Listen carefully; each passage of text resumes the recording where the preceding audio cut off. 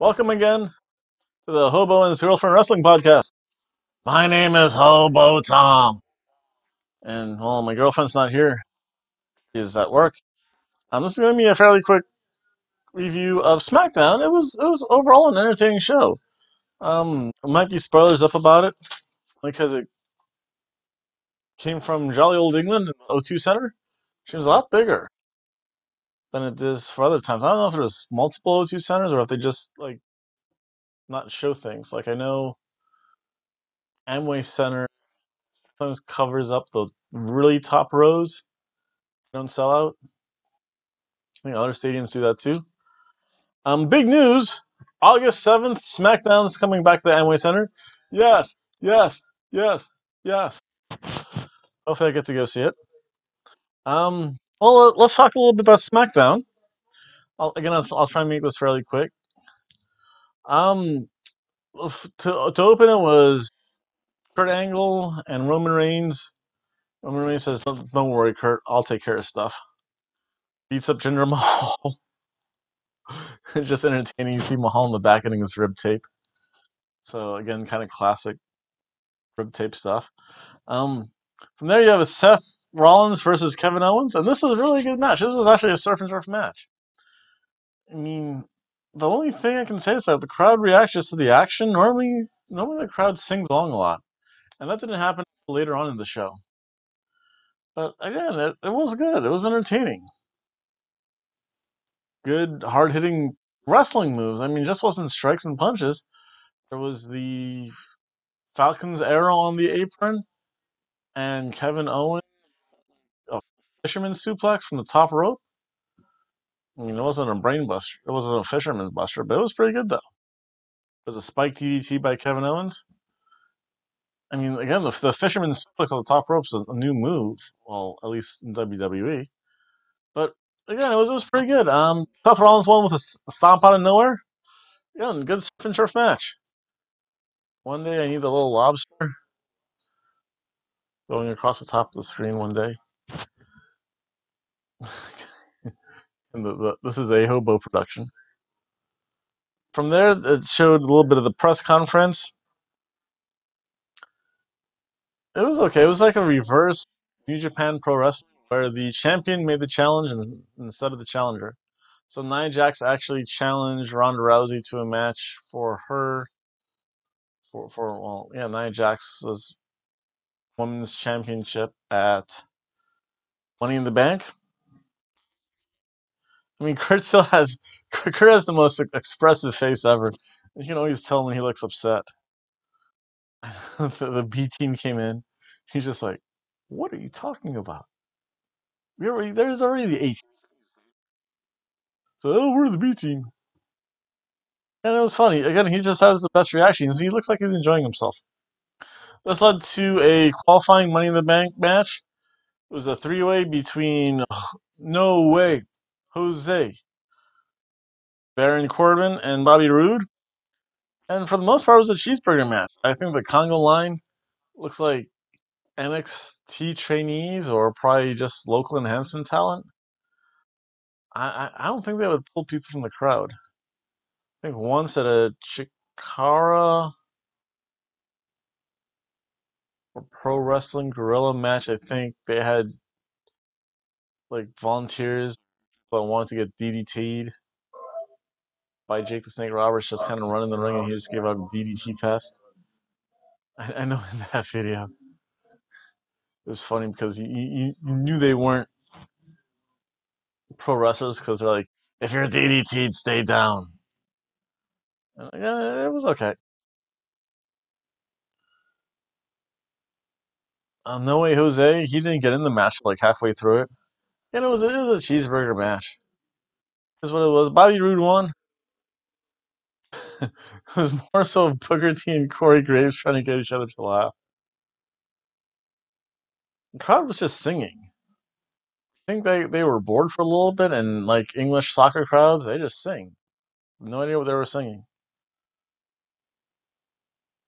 Again, more previews to Money in the Bank. This just seems like a really long wait time until the next pay per view. It's just a really big build up, and they're just stretching stuff out. Then we had Rizongo versus the B team. I hate to say it, this was a ham sandwich match. It was okay. It was nothing special. Curtis Axel and Bo Dallas actually won. The crowd was singing to something. I know they started to sing the Fandango da da da da da da, or however his song goes. That's the I Love Genie song. But Booker T had the line of the night. I love it when a plan comes together. That was really the highlight of the match. The B team won. Curtis Axel and Bo Dallas' first win since before they were members of the show Social Outcasts. Wow, that's a while ago. There, and this is where I kind of jumbled up my notes a little bit. You had another women's. Oh, and you had the women's six woman tag match. Sasha Banks, she was wearing her Wonder Woman's outfit, and she must wax down there. Again, there are good things about not having your girlfriend around. It's really low cut. Ooh la la. She waxes. Natalia and Ember Moon versus the Rise Squad. And again, no girlfriend. Ruby Riott kind of showed part of her reverse tramp stamp. Whoa. Then you can see the little scar on Liv's legs from when she cut herself. And I think the only reason I watched there was a WWE video about when she was cutting her clothes. I don't know why she was cutting her own clothes. They they've that for her. Cut it. She had to get like stitches in the leg, and I've had so many scars on my legs that I haven't gotten stitches for. Again, I'm a hobo though. The other thing, Liv looked like she drank like bubblegum soda. She's like a bright blue tongue. She looks like she ate some cartoon character from Rainbow Bright or something. Again, this shows my age. Well, Bank Natalia and Ember Moon won. Liv tapped out to the sharpshooter. Yeah, this was another ham sandwich match. It was okay. I don't know what purpose it served. I mean, at least they're all on TV. That's probably it. And this is kind of like the one slice of ham, one slice of cheese, two slice of bread ham sandwich too. It's just above just above a can of soup. Then you had, let's see here. This is one of my notes kind of go out of order because yes, I do actually have notes. So you have Drew and Dolph. So you have Drew McIntyre and Dolph Ziggler versus Finn Balor and Braun Strowman. Oh wait, that wasn't next. Now whatever it was, whatever the order was. This was actually a really good, fun surf and turf match. Although, again, I would like to see only because it was the England crowd. It would have been neat to see Finn Balor come out in his Jack the Ripper outfit, and that might be like a small critique, but it's just one of those little things. Drew got okay pop. Finn Balor got a bigger pop. I figured Drew McIntyre would get a bigger pop. Never know. I mean, they were in the O2 Center, which is I want to say in London. McIntyre's in Scotland, England, London, England, or England, Scotland, Jutland. I don't know. First tag in the match. Well, to begin with, he's a Braun Strowman versus Drew McIntyre. Eventually, he did the heel thing, tag out to Dolph.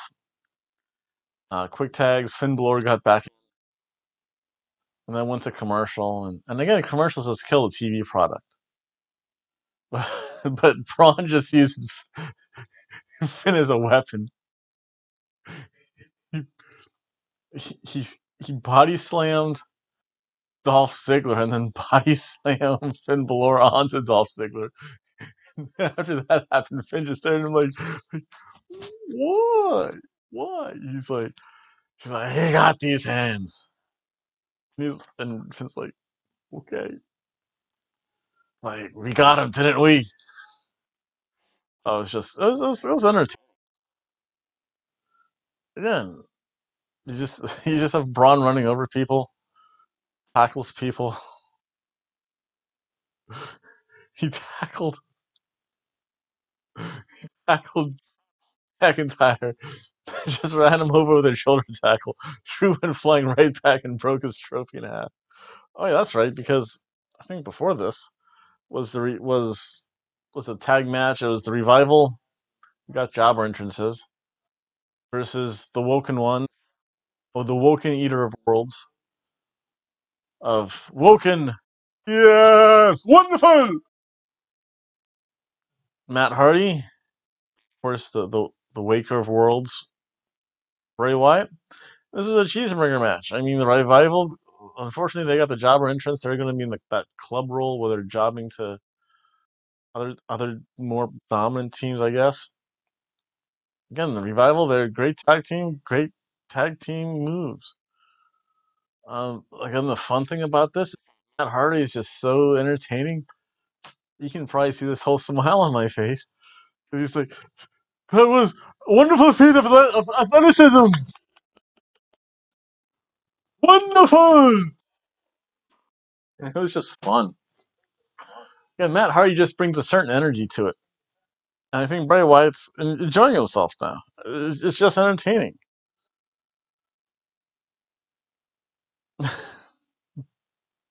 The crowd, for some of these matches seemed like they were bored because they would just sing. The crowd did get behind, of course, Matt Hardy, who can't do delete, delete, delete, delete, delete. And again, it was fun. This led to a three woman tag match. Where's in the previous match? Yeah, this is what I yeah with the 6-woman tag match, Bank, Natalia, and Ember Moon. I have notes so I can actually look back and read this because if not, I would have missed this versus the Riot Squad. Booker should never use the word threesome when describing women. It's just funny. I have a dirty mind, especially when my better half is not here with me to keep me in check. So then this led to a Bailey versus Alexa Bliss versus Mickey James three-way qualifying match. Again, this was a cheeseburger match. I still think Bailey's going to go heel only because she's wearing the black wrist tape. Maybe I'm just old-fashioned because I know the old way was if you were a face you wore white, if you were a heel you wore black. It started off really with Bliss and James on the same page. I mean, good double team moves, two of them. Bailey would try something, and both of them would counter at the same time. You have again, there was an argument between Bliss and James, and Bailey tried to insert herself in it, and the two of them just kicked her at the same time. So it was good. Bliss's boobies look bigger. I know. I think there was a rumor that she was getting breast augmentation. Again, just a rumor. Not reporting anything, but again, something looks a little bit off. Is that, or I know that TV does weird things too. And that's just seeing things live, and you're like, wait a second, TV. It's like, no. Like again, I think that the two biggest examples, Nikki Cross looks a lot taller on TV, and you see her in real life, she's like 4'8" or 4'9", if that. Billy Kay's boobies seem bigger on TV too, because I saw in real life, I'm like, nah. But Sami Zayn come out, the crowd started chanting for him. He was like, stop chanting for me. Um, Sammy's sick note from a doctor saying why you can't wrestle. Sammy's sick note. And he did the yep chant, and he just runs down Bobby Lashley. It was okay. Then just the commercials, I think, just kills it. And I don't know how the live audience sits through all the recaps, because it's one thing on TV when you might have missed something. Another thing to be there live, and all of a sudden you're taking like 5 minutes, 5, 10 minutes between matches for commercials. Feels like that in SmackDown. I think that's when I ate. That was like the bathroom break or something. Popcorn break. Yes, popcorn is wonderful. And this then led to the main event, where because Jinder could not qualify, it was now Bobby Lashley versus Elias versus KO. The crowd loves Elias. And Elias actually tried to suck up to the crowd, which is kind of cool. Um, Again, it was just Elias, KO. They tried to double team lot on Lashley. It was just really fun. KO interrupted Elias's promo. Again, did a lot. Kevin Owens is one of the greatest ring trash talkers ever.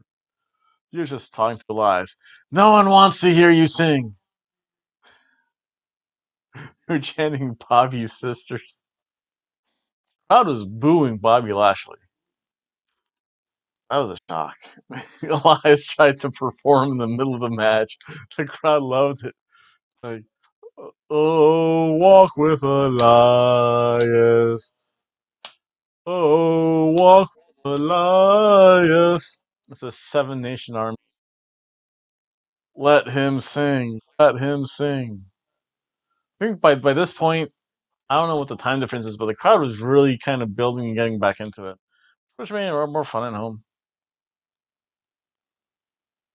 Again, you have the yay boo chants. This is fun. Sami Zayn gets involved, beats on Bobby Lashley. There's a new feud. Sami Zayn, Bobby Lashley is going to be happening soon. And again, this was really a surf and turf match. It was good. Kevin Owens won. Kevin Owens is going to the Money in the Bank. That should be interesting. Again, I would like to thank everyone for watching. My name is Hobo Tom. Sometime, hopefully, towards the end of June, Southern Pro Lucha Libre is coming to town. New Japan Pro Wrestling is coming to town. And a whole bunch of good wrestling events. Hopefully next week I get to go to one, if not two. Well, one for sure on the 26th. NXT is coming to Tampa, and on the 31st are coming to Orlando. End of June you have Southern Pro Lucha Libre. The 29th of June, New Japan Pro Wrestling is coming to town. July something, I think it's Raw is coming to Tampa. And then August, I did write this down. Where did I put it now? Everyone, you take notes. Ah, there we go. August 7th. SmackDown's coming back to Orlando. Yes, yes, yes, yes. If I don't get to the NXT event, I will post a previous NXT event I saved on my cell phone because my camera wasn't working right, or I didn't have or it wasn't charged up, or the little flash card ran out of space, or I need to get a flash card. And I definitely want to get rid of all the stuff on my cell phone from the NXT event last Christmas-ish, I think. When I took my nephews there. Again, more content for you guys. Please like and subscribe. Leave a comment, or even leave an email at hoboandgirlfriend@gmail.com. And everyone will get to see my reviews Tuesday night, Wednesday morning for SmackDown. Because who needs Raw? A bad imitation of the Miz. It's time to go hoboing. Bye.